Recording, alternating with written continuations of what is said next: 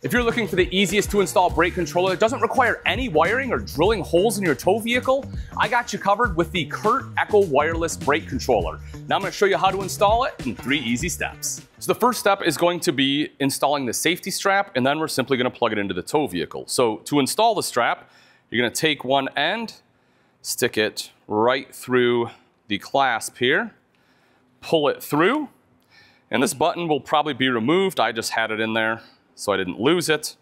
But you're going to want to make sure that button is removed, pull it through until it kind of sits in place. Then you're going to install the button, making sure that it faces out like so. And then we're simply going to take the Echo brake controller and slide it into the 7-way receptacle. Once it is in, you'll then take the safety strap, loop it up and over the cap for our 7-way, and then secure it on the button. So step 2 is going to be to pair the Echo Wireless Brake Controller with the phone. In order to do that, we want to make sure the tow vehicle is on and running and set to park. Once that's done, we will then simply pair the device on the cell phone, wait for it to connect, and then once done, we will want to set up our tow vehicle as well as the trailer. Because again, you may have different trailers you're towing, you may have different tow vehicles. It's one of the great things about the Echo brake controller is you can take it from vehicle to vehicle. Once it's paired, we'll then take our 7-way plug and plug it into the brake controller. There we go. Just like that.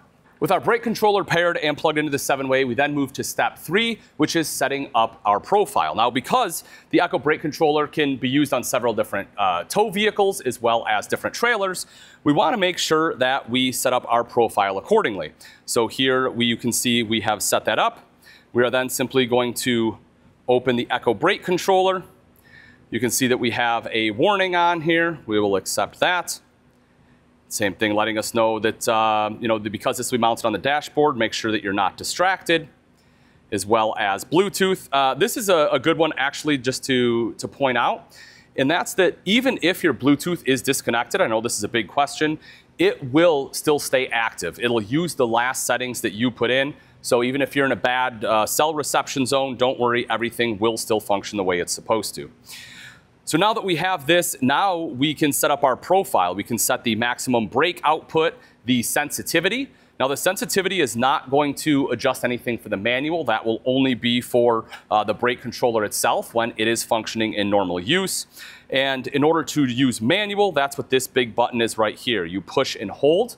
That will be a manual override on the brake controller to carefully slow everything down. The outside ring is essentially going to be the amount of brake output. So as you push and hold, you can kind of see what your trailer brakes are doing.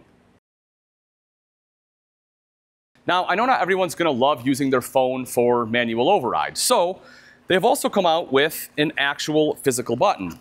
You can see that right here. This just sticks to your dash. That way you have a different button you can use.